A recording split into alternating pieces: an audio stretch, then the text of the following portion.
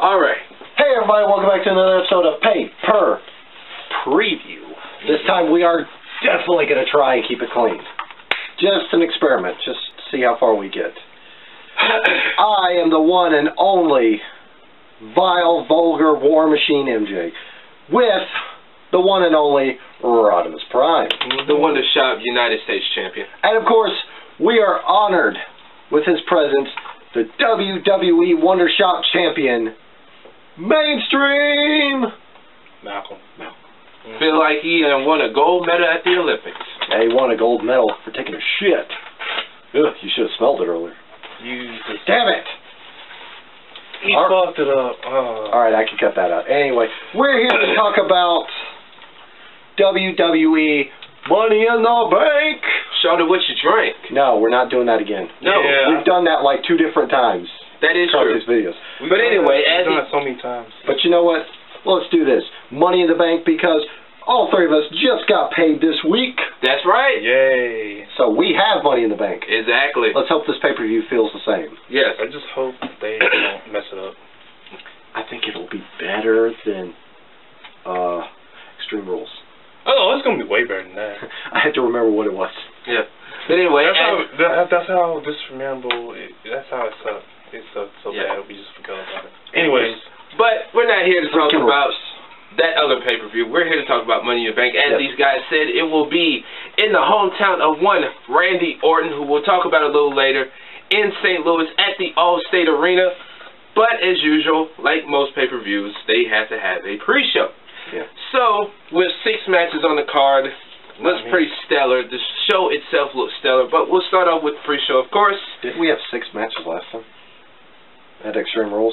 I think it was 6, 7 matches. I think it was 6 plus the pre-show match. Yeah. Oh, well, 6 overall. Okay, yeah. But anyway, the pre-show match will involve the returning Hype Bros. They don't get hype, they stay hype. Mojo Riley, Zack Ryder. Woo, woo, woo. You know it, bros. And they will be taking on the Colognes. Okay. Enough said. As insignificant as the Colognes are, I'm glad they've dropped the Shining Stars gimmick. Yes. I'm glad that they're back to the Colognes. God. I love you so much. I don't, but okay. Anyway, but yeah, maybe they can give their wrestling talent some time to shine, because, you know, they're from the Colon family, which is prominent over in Puerto Rico and, you know, South America. Yeah, pretty much everywhere they've been. Yeah, they're like one of the biggest families in wrestling and Lucha Libre too. Yeah. A little bit. But the Hype Bros, there is no way in heck they are losing. They just got back. I would be shocked if they did. You know, not to say that the Colognes aren't bad wrestlers. They're okay. It's just that their gimmick, we don't care. But they don't have a gimmick. They're just the Colognes. Well, yeah, I'm talking about when they were the Shining Stars. Oh, their gimmick sucks. Yeah. Let's face it. But anyway, just to sum all this up, we're taking the Hype Bros. Agree? Agree. We're not saying... Agree. Okay. We're not saying the Colognes are bad. We're just saying the Hype Bros are returning, and when you return, you don't lose your first match. Yeah. And Zack Ryder coming off that knee injury, you know, we're going to see what type of rust he has in the ring. He's been out some months due to the knee injury. But like we said, we're picking the Hype Bros. What if he doesn't have any ring rust? Good question. We'll see come tomorrow. Let's move on to the Smackdown Women's Championship match. It is Naomi defending her championship as she brings her glow to St. Louis against the re-debuting of Lana. Okay. Thoughts on this? She wanted it, so she can get it. I'm gun shy about Lana after her last debut. Yeah. Kind of shite in the ring. Well, I mean, like Shane McMahon and Naomi said, who has she beaten? She doesn't deserve a shot. Yeah. At least she's not like Rosa Mendez, where she had like 1 match in like 10 years. That's your point. I mean, no disrespect to Rosa, but she sucked. That being said, I feel like this will be a meh match, an okay match. I'm thinking Naomi. We're pretty much unanimous. Naomi's going to win this. Naomi's going to win. Naomi's going to win. I don't see Lana winning at all at any form or capacity. Yes. Now we'll move on to the Smackdown Tag Team Championship. It will be the Usos and their penitentiary taking on the boys, the New Day. Rocks. That they do. Fellas. Honey. Oh, honey. How y'all I was feel? saying that earlier this week at work. I was just saying it to myself. Oh, honey. I just like doing that. Who, Xavier did that? Yeah. He always does that, yeah. No, I did like the New Day's promo when they came back. You know, where they told the Usos simply, we likes those belts, and we wants them. And then they picked up Kofi and, you know, they started aiming his crotch at the Usos. It was so good. But I really feel like this match will definitely be somewhat of a barn burner. I feel like it will be one of the matches of the night. The Usos, they're really good. Yeah. New Day, better. Go ahead. But two of them combined could be match of the night. Exactly. But with all that being said, I'm taking the New Day. Who do you say? New Day. Well, I'm going to play the devil's advocate and say the Usos. The New Day are going to win the belts. That is an inevitability. But it's going to be a rematch, so. But I feel like the Usos are going to win underhandedly to make sure their day one is still H. Is H. But I feel like the New Day will either pick up the belt at Battleground or SummerSlam. That is true. You may never know. They might have one. They have a pretty good showing when it comes to SummerSlam. Yeah. That said, you know, I'm still taking the New Day. I'm still taking the New Day. New Day. Malcolm's taking the New Day. He's taking the Usos. We feel like it'll be a definite barn burner. Somewhat of a barn burner. We'll see how it turns out tomorrow. Honey. Now let's move on to something historic, something spectacular that will happen. Yeah, we'll hear the word historic 20 times during this main event. As if we don't hear it enough. It is the first ever women's Money in the Bank ladder match. I must say, before I list the competitors, that briefcase does look nice. I mean, it looks alright. Yeah. It's just white with gold trim. It looks alright. It looks good. But the 5 competitors in this first ever match are Tamina, Carmella, Natalya, Becky Lynch, and Charlotte. Almost messed up there. I almost messed up. But fellas, how do y'all feel about this match? I think it'll be pretty good. We'll see some good spots. We'll probably see Charlotte pull off a moonsault from the ladder. We probably see Charlotte putting somebody through the table like she did with Natalya again.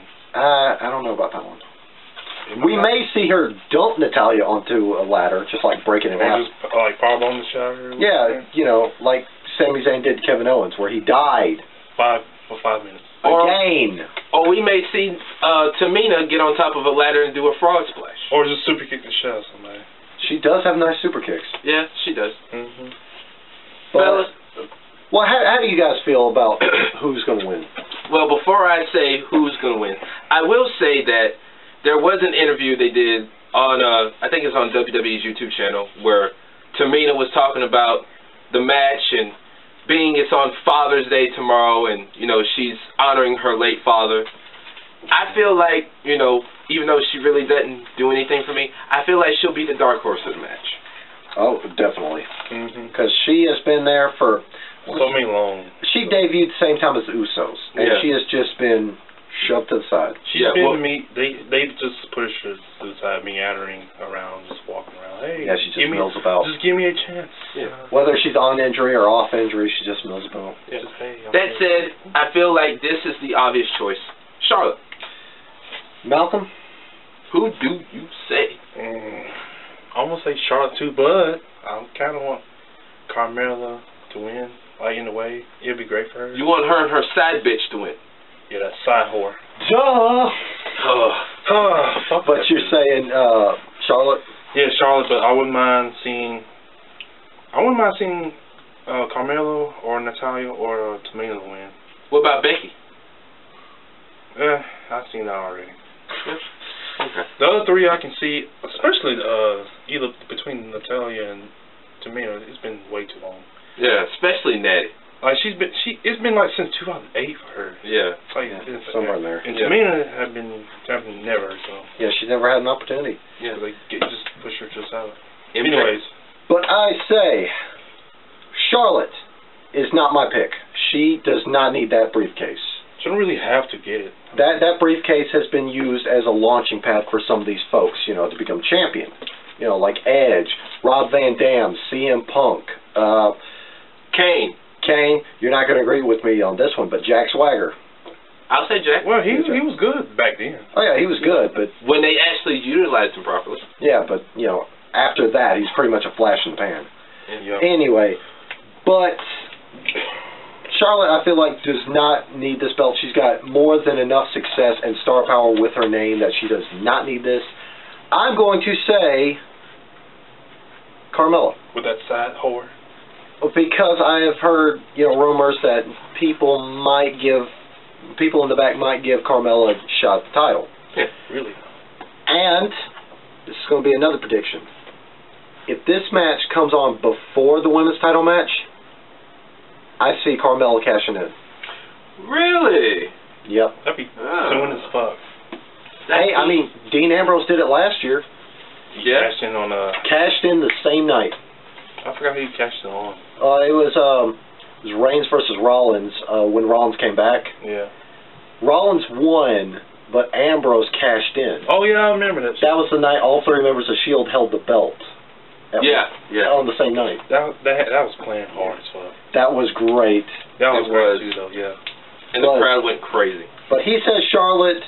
He says Charlotte. I say Carmella and Dodsworth. And Shitworth. That guy's just Shitworth. Oh, I'm sorry. God. Anyway, let's move on to the men's side of the Money in the Bank ladder match. I could cut that out. I'm sorry, you two. This time, it's 6 men. You have, in this match, the phenomenal one, AJ Styles. Aru. The face of America, the United States of America champion, as he said. Kevin Owens. I love you, Chris. The underdog, Sami Zayn. The lone wolf, Baron Corbin. Baron Corbin. The show-off, Dolph Ziggler. And the rock star, Shinsuke Nakamura. The strong style, Shinsuke Nakamura. You know what? I would rather them call him rock star than the artist. Because he acts like a rock star. He is, well... he's a global rock star. He acts like a Japanese rock star. You know, he's got the crazy clothes. He's got the crazy movement. Come on. He acts all crazy. Yeah. But they're really going overboard with this name. Sorry. Again, rock star, a lot better than the artist. It's gay that they have the artist on there. Stupid. It's dumb. I don't think I ever seen dumb as fuck. Well, it's too late. It's too late. I tried. I'm sorry, you two. Okay, we messed up. Fuck it. I'm sorry. I tried. I'm sorry. But anyway, we'll try again next week. Getting back to the match, who do you say wins this match? God, man. Or how do you see this match going? Well, before anybody announces their pick, I do not see AJ Styles winning it. Rather, he does not need to win it. He's got so much star power alone. That is the only thing I need to say about that is he is AJ fucking Styles. Aru. Yeah. Mr. TNA. He is the face that built the place being Smackdown. That should be his new name. The face that built the place. Okay. I would go with that. Yeah. Okay. Instead of the champ that runs the... I want to shoot my face off after hearing that. I've come around. I don't like it, but I've come around to it. The champ that runs the camp. At least it's better than Great Balls of Fire. Oh my God. Moving on. Anyway, Malcolm, who do you say? Who do you pick? Shit. Who do I want? Zayn. I want Zayn, but I would love to see Corbin win. It'd be about time for him. But yeah. I'm thinking Zayn's gonna win that. So Zayn's your overall pick. Yeah. Okay. Well. Oh, I'm sorry. Are we boring you? Yeah. No, I had to get a John out. All right. If you were boring me, trust me, I'll let y'all know. I'll let you motherfuckers know. No, you wouldn't. You'd be asleep on the couch like Malcolm is. You just wait, No, but see, he'd be in the coma. Anyway, You'd be too if you hit this tile. Well, yeah. But anyway, I'm picking the obvious choice. I'm going with the lone wolf, Baron Corbin. Now, Dolph, he had his chance 4 years ago. We don't really need him to. We don't want to see that again. Sami Zayn, no, I can't see it. Shinsuke, Too early. As if he needs it anyway. Owens, he's already got. I mean, it'd be great to see him as champion too. I mean, well, yeah. Not that I'm saying it wouldn't happen. He would be so obnoxious with it. He's gonna be like bragging all. He would announce that he is the face of WWE. And then John Cena will say something like that. There's his shtick, the face of WWE. Ha! And then AJ Styles, like MJ said, he don't really need that. He's got star power. So therefore, I'm taking the obvious choice, Baron Corbin. Okay. Damn. You and your damn bird, I tell you. My pick. Slanging them birds. What's wrong with you? I don't know, man. Before I pick, I'm going to give a quick power ranking. Number 6, Dolph Ziggler. He's got no momentum to be world champion. Hell, any kind. No. Any championship. 5, AJ Styles. He's too good for that briefcase. He doesn't need it because he's AJ fucking Styles. Yeah, you bitches. Number 4, Kevin Owens. He's already United States champion. He's pretty much hit that point where he kind of needs the briefcase, but then again, he kind of doesn't. He's in between. He needs the briefcase to catapult him out of the mid card. I don't know why he's in the mid card because he's United States champion, so he is he's the king of mid cards. He's the face of the mid card. Good one. Face. Number 3 is Shinsuke Nakamura. Like he said, he's too early. But he's popular as fuck, though. I mean, he could use it, but it's a little too early. Way too early, yeah. Besides that, Styles versus Nakamura for WrestleMania. Moving on. Number 2, Baron Corbin. Oh my God. Because he's pretty much one of the top heels of Smackdown right now, aside from Kevin Owens. Possibly. Dolph Ziggler sucks as a heel, so anyway. Oh God, he irritates me. He's one of the top singles heels on SmackDown. Getting the briefcase would be going in the right direction for him. Momentum overload. But my number 1 pick for this has got to be the underdog from the underground, Sami Zayn, because he is one of the best damn wrestlers in the business. What's on my Elvis Miracle here? Hell yeah. Aside from Styles, aside from Omega, aside from Okada, aside from Balor, Rollins, name them all, Sami Zayn is in that conversation as one of the best damn wrestlers. He has been shoved around. He has not gotten a minor belt. He has not gotten a tag belt. I believe it's time he got a major belt. The last time he was champion was in NXT. That was a long time ago. And he got put out by Kevin Owens in one of the best rivalries. He got fucked on that. Of all space and time, yes. The rivalry is legendary. Yeah. Anyway, Sami Zayn, my pick. Sami Zayn, his pick. Baron Corbin is his pick. How you gonna forget your own name? We shall see. How you forget their own name? That's weird as fuck. Krew. Anyway, let's move on to the main event. It will be for the WWE Championship. It will be the modern day Maharaja known as Jinder Mahal taking on Randy Orton. The hometown boy. Now, he is, like he said earlier, and he just said, hometown boy, St. Louis, Missouri. Legends gonna be all over the place. He said he's got legends sitting around ringside, including Cowboy Bob Orton. His father. Yeah. And I forget who else he named. And other people, you know, if his grandfather was still around, he'd be there. And Bruno said probably gonna be there. Did he really say Pat Patterson? I don't think it would be. Pat Patterson's from Canada. I don't think it would be Pat Patterson, though. Pat Patterson. I know Bruno Sammartino is probably going to be there. Well, he said world champion, so let's leave it at that. Anyways. Randy Orton is not walking out with that belt. I'm going to say it. He's not going to. He don't really need it right now. I'm sorry. Well, I will say this. He did say on Smackdown that he vows to walk out of his hometown of St. Louis as the WWE champion, but we are all in agreement. That's not going to happen. It's not going to happen, no. Besides Jinder having the Singh brothers and other things, pulling tactics here and there, Jinder Mahal is going to retain. The modern day Maharaja will retain the title. Now, Jinder Mahal, since he's come back, he has worked stiff. Hard. Just ask Finn Balor. Anyway, he got hit him hard. He knocked him 6 shades of stupid. Anyway. How you were still alive? But Jinder Mahal looks like $1 million. Wrestles like $1,000. I guess. It's not pretty, but there's something there. It gets you there. He tries. He tries. He gets him there. But on the opposite side of that, this is hometown. As we know, WWE is notorious for having hometown people lose. 9.5 times out of 10, if not 10 times out of 10, hometown people lose. And no stage is an exception. We saw that at WrestleMania. Yes. Anyway.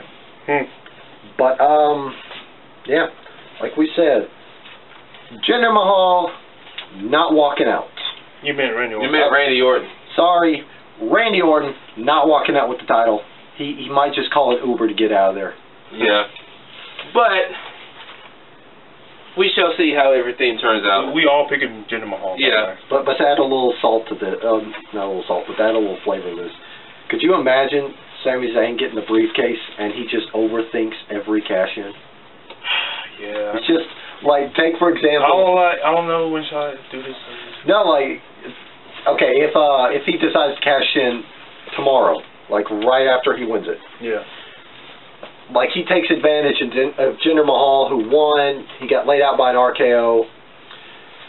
And Sami Zayn runs down to the ring with a referee until he stops midway through. He's just like, wait a minute, no, I don't want to. Yes, I want to. No, I don't want to. Just back and forth. And then Jinder Mahal just walks out of there. And he's just like, no, don't want to cash in. That would be funny as shit.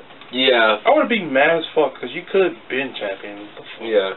Well, I mean, they've done that so many times. Like, well, just look at Rollins trying to cash in on Lesnar. He had Lesnar down, but he never got to cash it in. Yeah. Until WrestleMania. Until WrestleMania, when he pulled off the biggest steal of all time. Yeah. It was a major heist. That can never be topped. No. But with all that being said, this is our preview of Money in the Bank 2017, which will be tomorrow on the WWE Network. It's a Smackdown Live exclusive pay-per-view. I think this will be... Right now, I'm looking at this as a meh. It could be good, but then again, I'm looking at it as a very good pay-per-view. A big upgrade from the last pay-per-view. I'm just being real here. Like, right now, I got mid-level expectations. Yeah. But, with all that being said, as usual, follow us on Twitter, Instagram, Sarah, Devin, Facebook. Please, people, please, check out our Patreon. Please. Yep. Please. Because this will be the last video that's going to go to YouTube. We are sick of YouTube shit. Yes. We're not getting any money to put towards Wondershop for this. Not to mention, they are also cracking down on wrestling. Which is gay as fuck. Which is near and dear to us. Yeah. It's not fair. It's still real to us, damn it. Especially for, one of our favorite indie promotions, What Culture. Yeah. They've had to stop their free YouTube shows. Because you fucks. Because YouTube sucks. So please, people, sign the fucking petition and fight back. Tell Google and YouTube to suck my balls. Yeah, and again, please, check out our Patreon. Please. $5 a month, paper preview, paper review. Everything. $10 a month, preview, review, and new content we got coming on the way. And it may sound like we're begging, but seriously. We are begging. Come on. Please. Come on, please. Come on. Do it. Please. This money we'll put to... I'll wear a shirt that says, please. Alright, check out our Patreon. If you don't subscribe to us, I will come to where you live and break Malcolm, that's Plan Z. That's Plan Z. Okay, alright. Still Plan A. But anyway, let's go ahead. Any last few words? Just your contributions will be used to upgrade Wondershop. We're already looking to, get a desktop computer. Microphones, editing software. I mean, we got a new camera. We can't edit on it yet. Yeah. I saw that thing like 3 months ago. Yeah, so just please, people, just donate. Just give us a look. We recorded our review of WrestleMania. I can't touch it because Windows Movie Maker sucks balls. We stress it enough, people. We're struggling over here. We're dying. We're not trying to just take your money for nothing. We're doing it for good cause. We're not going to quit our... Well, they've got day jobs. I got a night job. We're not going to quit our jobs for it. Unless we get huge as fuck, and then, you know what. Anyway. I don't know. I don't feel right taking these people money and using it to buy my shit. Yeah. But anyway. I don't know if it's right. Yeah, I don't feel right. Like I said, I'd have to share the profits with you If guys. it was YouTube, yeah, we wouldn't have no problem with that, but you know. But anyway, let's just go ahead and sign out. Yeah, let's do that. I am the Wonder Shove United States Champion, the one and only Rodimus Prime with... He is the Wonder Shove WWE Champion, mainstream. Malcolm. And this is the one and only War Machine, MJ Daru. And we will see you guys next time. Goodbye and good night.